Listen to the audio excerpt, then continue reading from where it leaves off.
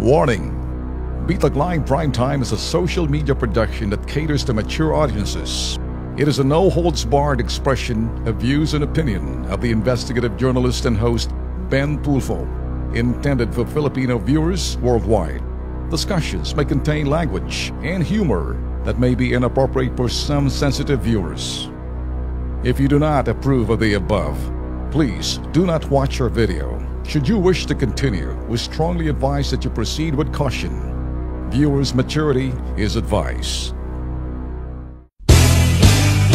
Sabi ho, kayong mga nasa media, sabi ho ni President Digong, ang media lang naman daw ang nagbabrand, ang nagtatawag ng sinasabing maliit lang na isda yan, yung mga pinapatay at nampatay ng laban.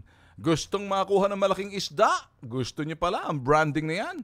Kung kain yung mga, kung itong mga tinatawag nyong malilit na drug lords, ba't hindi nyo hanapin yung mga malalaki? Yun ang gusto ninyo, hindi ba? For the sake of the story. Ginoo. At yung daw mga bonafide, sinabi nyo, bonafide media, bonafide media, lehitimong media. Bonafide, legitimate media.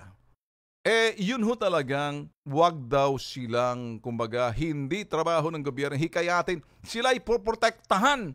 Paano yung mga hausyaw? Paano yung mga nagmamedya-medya? Paano yung nagsasabing sila'y journalist at hindi na kailangan maging journalist? Dati sila'y,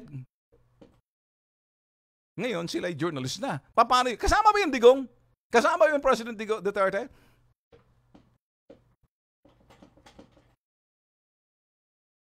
Anyway, just a question.